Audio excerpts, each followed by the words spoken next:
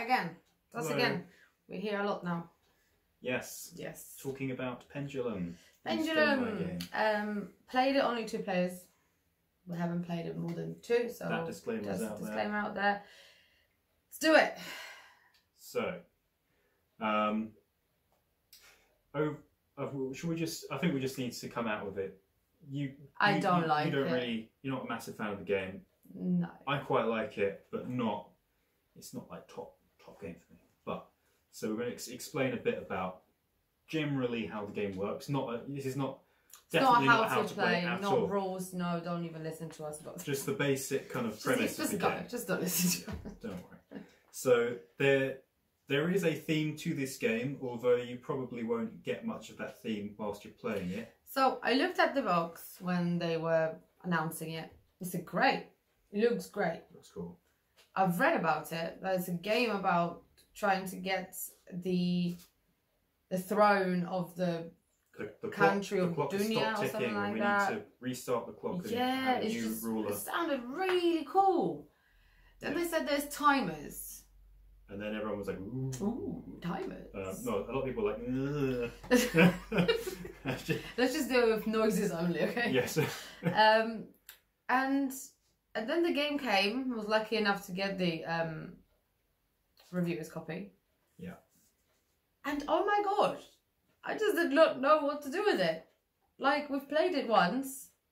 We've played it first time with the basic playmats with no timers. So with that little there are basic heroes and then advanced heroes, and to be honest, I didn't find the basic didn't seem that much. I had no idea what I'm doing. Obviously, it's the first game. We've watched a video. We've watched.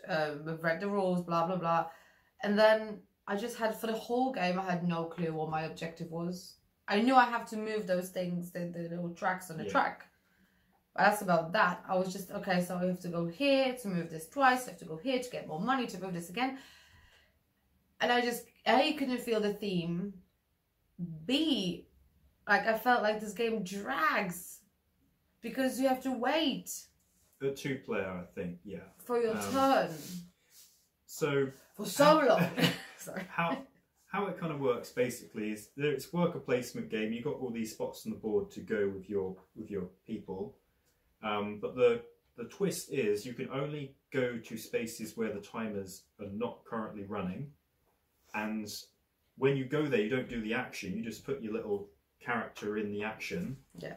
They're all ready to go. Then once you see that a timer has run out, you or anyone can go and flip it. And now you can do that action, but he's now locked there. He can't move until this timer finishes. Yeah. So, but it might have released a worker who was up here. Okay, now I can get this worker now because he's been released by the timer and put him somewhere else. But you only start with 2 workers. You start with a little Morty and a big Rick, right? Yeah. So that's exactly what they do look like Rick and Morty. And so the little one can go only on like empty spaces. The big one can go anywhere really. Yeah, it's like the Grande worker in Viticulture if you've played that. But you only have 2 of them. So, well, what you're going to do, are you going to go for the quick actions, the 45-second actions, where every 45 seconds you can get that worker back and then put him somewhere else? Are you going to go for the 2-minute actions, which is slightly better, but then your worker is there for 2 minutes? Stuck there for 2 minutes without him, yeah. Or you're going to go for the best actions. I mean, they're not best. They're just different actions that have 3 minutes. Your character will be locked there for 3 minutes. And this only goes 3 times in a round. So you can you? Yeah, because you can put something here, it goes once, then it releases, and it goes twice. Yeah. So no, it goes twice, unless you have another worker on the top bit there later on to just off. Yeah, you could get 3 actions out of but it's a lot of trying to forward plan. So first of all, I'm like, right, what does each character has a different way of getting out their more workers. Yeah. First thing is like, right, what do I need to get my 3rd worker out? Because that would be really useful to have a 3rd worker. And some of them are much easier than the others. Like, I played this, what's her name? The Alchemist. Yeah. And she can, her yellow, red, and blue cubes. Basically, you can be getting them as wilds. So when it doesn't say, "Oh, get 5 blues," you can get 5 or whatever. Yeah. But to get the worker out, she used to pay 8 cubes. And at the same time, the objective to get this bloody star thing was to have 8 cubes or something. But you don't need to spend them. For the yeah, so I have to wait for the. You have to wait to have the 8, spend it to get that. No, wait to get the 8, get the star, and then spend it to get that worker. So, but then on the other hand, oh, I've got this one free and I have nothing to do with him. How about I just spend those 4 cubes to get a card that gives me something better later on? Yeah. But before I make that decision, the timer flipped. Yeah. And you're sort of stuck with the other one. It's like, well, okay, it's been decided for me, because once the timer flipped, you cannot put that worker there. So it's sort of like, okay, so I guess I'm doing the other thing. Yeah, whereas my character in the last game we played, I just had to spend 3 vote tokens to get the worker out.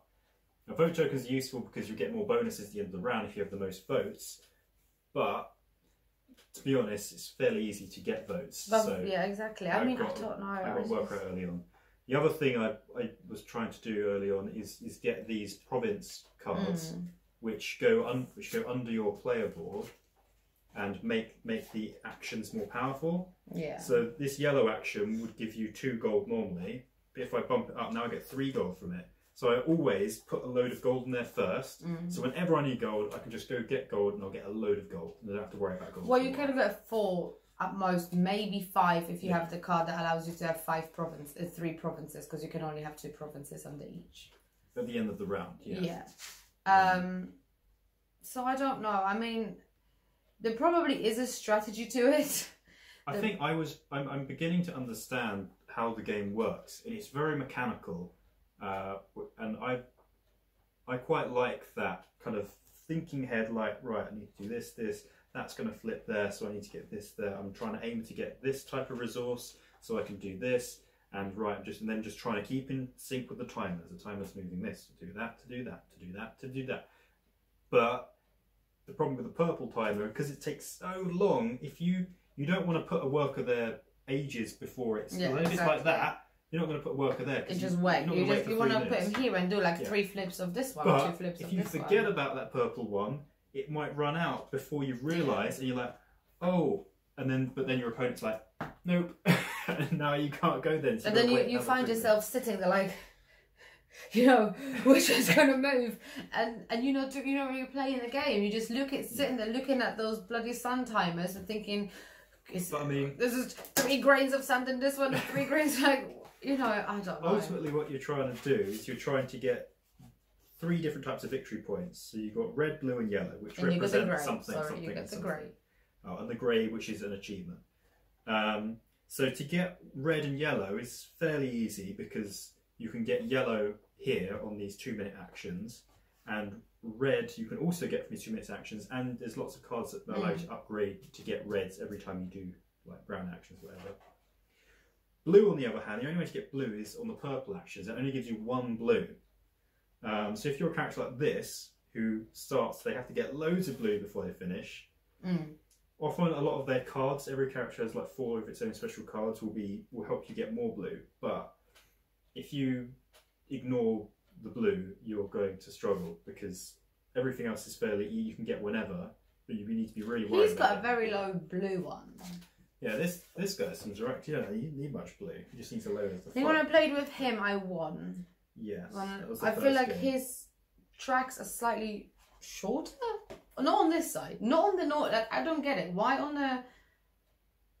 the basic side they're longer than on the actual. I don't know. Maybe I just don't understand the game that well. But I don't know if I want to. I don't know if I want to invest my time into understanding this game better, because it just doesn't do it for me. I just find it too mechanical. I don't like the components. I'm just not impressed. Yeah. I like these player boards with the nice artwork on them. And I quite like these style of slightly sandpapery boards, because unlike cardboard boards, they don't warp. Yeah. Which is a real problem with any game where you have a big cardboard player board. it warps. Yeah. Especially if you're playing like in the summer or the winter. Or you live in England and it's just humid all the time. If you play outside, you can't play outside in the sun because it'll just bend everything. But so I think these are pretty cool, and I think more and more games are going to do these kind of very durable plastic. People hate them though. There's a lot of people that hate those. Yeah. And the rough texture is quite good because it means stuff doesn't slide too much on them. Well, obviously, if you do point me, it does. I mean, it's just a game for a certain kind of person.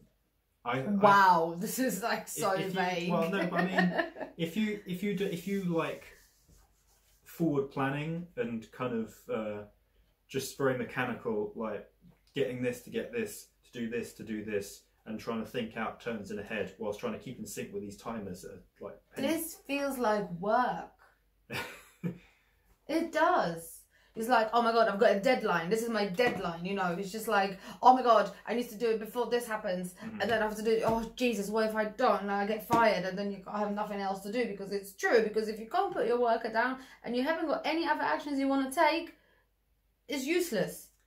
So you can play the game without the timers. You can. It just has a track that basically artificially moves these. Yeah. Like, so everyone does an action, then the black one moves. Everyone does an action, and the black one moves. Everyone does an action, now the green and the black one moves. And then it goes like that. So there is a way you play it with less stress. But then at that point, I'm like, well, you could be playing a different worker placement game altogether. So I think the timers for me is what makes this interesting, but at the same time, it also can make it frustrating. I just feel like there is so much going on your own board, like you're only focusing on your thing. The element of blocking the space is frustrating, because it's not like you know what your opponent's doing. You don't really look at, oh, he's got this and she's got that. You sort of look at it on your own board thinking, okay, I want to do this and this. Yes. Well, I can't do it because everyone's taken those spaces and I haven't got a big worker.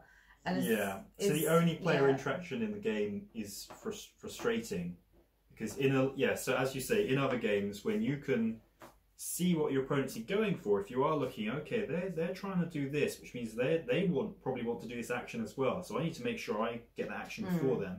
You don't have time in this game to think about that. It's just like, oh, they've gone to that action, now I can't go there. I suppose I'm going to have to wait another 2 minutes before it frees up the other action for me to do. So that can be a bit frustrating. But I mean, we've rated all the Stonemaier games, and for me this was a number 10. Out of 10. Out of 10. Yeah, I'm not a big fan. Whereas for me, I think it was like 6. So I quite like it. So you'd play it if someone comes over and wants to play it? If someone wanted to play this, I would play it. I find this game too much of work for me, and not a lot of fun. This is what The Shining was about. All work and no play. You know, makes Jack a dull boy. That's what it is. For me, this is all work and no play. It's just generating stuff to then use to get other stuff to then utilize on your boards to get points. Which a lot of games do that kind of thing, but it doesn't feel as mechanical as this in some other games. It feels like you're actually getting income and buying things and doing this, whereas this, it just feels like I'm exchanging cubes for cubes to move my discs on my board. And because there's just not that much flavour, like the only artwork really is on these boards. This board is just kind of... Well, it does have an artwork in the background, which sort of a little bit reminds me of cartographers because there's a map. It's just like the background of the board is a table with some cloths laid. There is a different art on each of those cards. Yeah. This is worth mentioning. But those cards, you slide them under your board. You don't even look at them. You don't even see the art. So, it's frustrating. I feel like it's a very bold game. It's definitely gets props for trying something different that I have not seen before. But a game doesn't have to be different to be a good game, and that's been proven by many games. That's been proven. Like the best way for me is the Terrace of London. It's a great deck builder. There's just nothing like out there. It's just a deck builder, and it's great.